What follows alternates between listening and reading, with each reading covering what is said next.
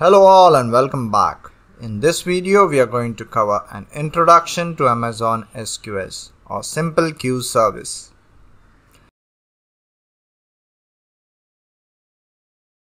Amazon Simple Queue Service or SQS is a highly available distributed queue system and acts as a buffer between the component producer and the consumer. SQS is a message queue service used by distributed applications to exchange messages through a polling model, and it can be used to decouple sending and receiving components. It is fully managed and requires no administrative overhead and very little configuration. It offers a reliable, highly scalable hosted queue for storing messages in transit between applications. SQS provides a fault-tolerant, loosely coupled flexibility of distributed components of applications to send and receive without requiring each component to be concurrently available. It supports both encryption at rest and encryption in transit. SQS currently supports two types of queues: a standard queue, which provides high throughput but best effort ordering and at least once delivery, whereas FIFO queues provide exactly once delivery, first in first out delivery, however at a much lower throughput. We will cover the key differences between them in a separate video.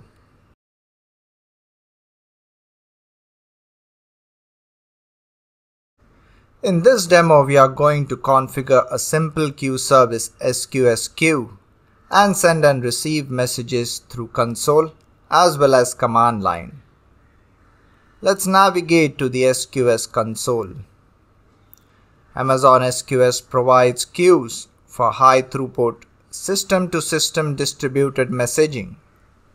It can be very helpful to build loosely coupled architectures.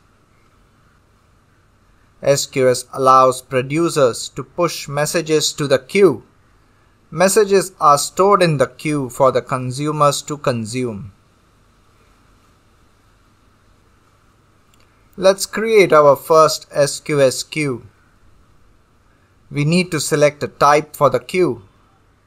SQS supports two types of queues, standard and FIFO queues.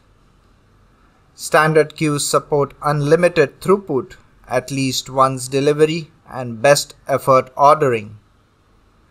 FIFO queues guarantee exactly once delivery, first in first out delivery, however at a much lower throughput. You can choose the queue type depending upon your use case. For this demo, we would be selecting the standard queue. However, note, you can't change the queue type after you create the queue. Let's name the queue as Demo queue. Let's deep dive into the configurations. Visibility timeout. Visibility timeout defines the period where SQS blocks the visibility of the message and prevents other consumers from receiving and processing that message. If the message is not deleted by the consumer before the visibility timeout, the message would be available for the other consumers to consume. The default value is 30 seconds and can range from 0 seconds to 12 hours. Message retention period. SQS automatically deletes messages that have been in a queue for more than the maximum message retention period. The default retention period is 4 days, and the range can be from a minute to 14 days. Delivery delay helps postpone the delivery of the new messages to the consumer for a number of seconds. The default value is 0, that means the messages are delivered as they are received, and the range can be from 0 seconds to 15 minutes. Maximum message size helps specify the message size. The range can be from 1 KB to 256 KB, and the max is also 256 KB. Receive message wait time helps configure short or long polling. For a FIFO queue, you can additionally configure content-based deduplication to enable content-based duplication. The default setting, however, is disabled. Encryption. SQS supports both encryption in transit and encryption at rest. Encryption in transit is enabled by default. SQS supports encryption at rest using default Amazon SQS key or using Key Management Service or KMS. We will keep it enabled with encryption using the default SQS key.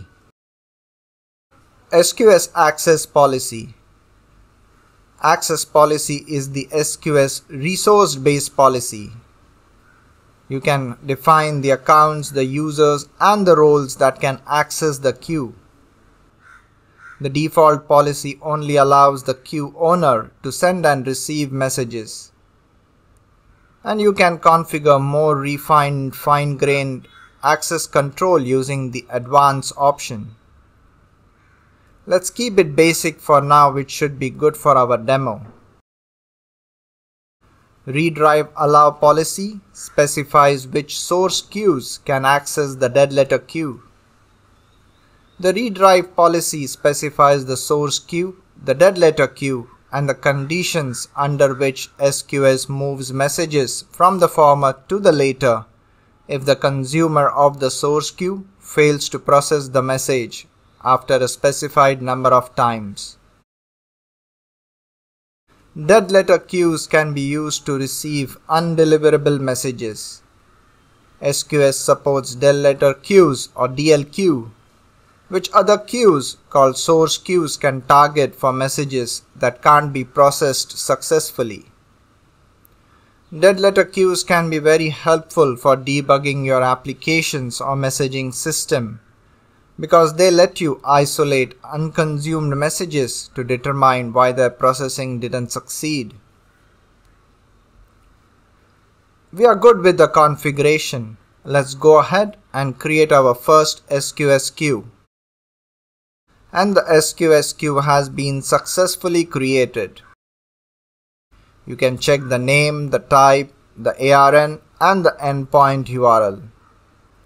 We will use the endpoint URL to interact with the queue. SNS subscriptions help configure SQS queue to receive messages from the SNS topic. Lambda triggers can be used to process messages in an SQS queue.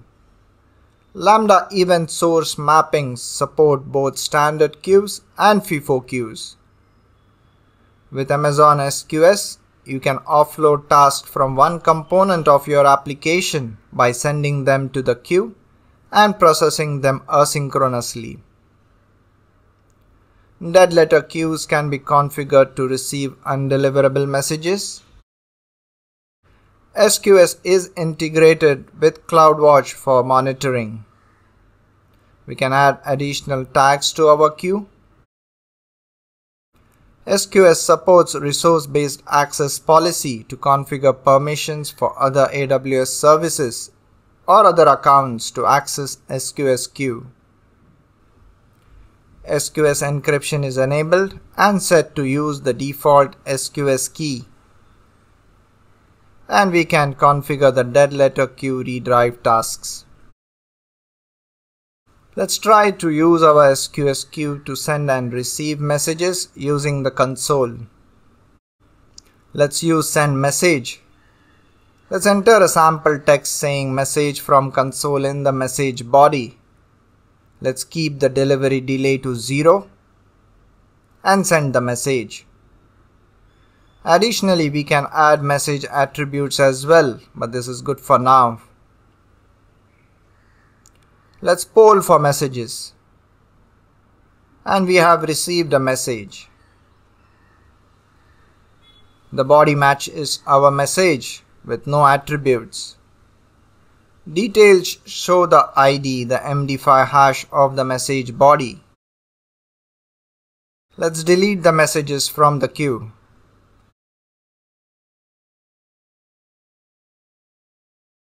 Let's try to push and receive messages using the CLI. We will be using the Cloud Shell to push and receive the messages. Let's use the command AWS SQS send queue to send the messages. It takes the queue endpoint URL and the message body as the parameter. The push is successful and it returns the message unique ID and the message body MD5 hash. Let's now receive the messages. We'll use the AWS SQS receive message with the same endpoint URL with all the message attributes.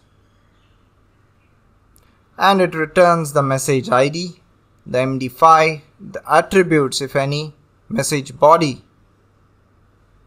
It also returns the receipt handle, which is the key to delete the message from the queue. Let's now delete the message using the AWS SQS delete message with the same endpoint URL and the receipt handle of the message from the previous message. And the command has been successfully executed. Let's try to run the receive command again, and we do not receive any messages as we have cleared up the queue. So that's it for the SQS Introduction demo. SQS can be a great service for building loosely coupled architectures. I hope you liked the demo. Thank you all. Alright, that was it. Thank you for watching. You can check out my website and connect me on LinkedIn and Twitter. If you enjoyed this video, please give it a thumbs up. For any feedback, please leave a comment down below. To see more videos like this in the future, hit the subscribe button. Thank you.